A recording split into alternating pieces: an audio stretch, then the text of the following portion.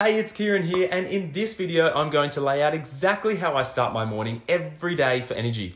A couple of weeks ago, I mentioned how over half of adults say they feel at least tired at least 3 days a week, and 3/4 of them say it gets in the way of their productivity. I know when I'm not intentional with how I start my day, my energy can definitely take a hit. So I thought it would be helpful to talk about some of the things that I do to make sure I have the energy I need for my coaching, my business, my family, and everyday life.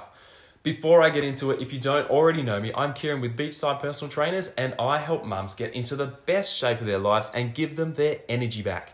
So the first thing I do is I get up at the same time every day because this helps keep my body on a regular schedule.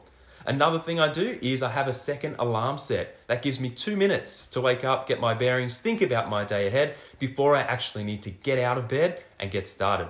I also try to get as much stuff done ahead of time each day, and that usually means setting up my day the night before. Those are just a few of the things I do to set my days up for more energy. They might be small actions, but they add up to big results.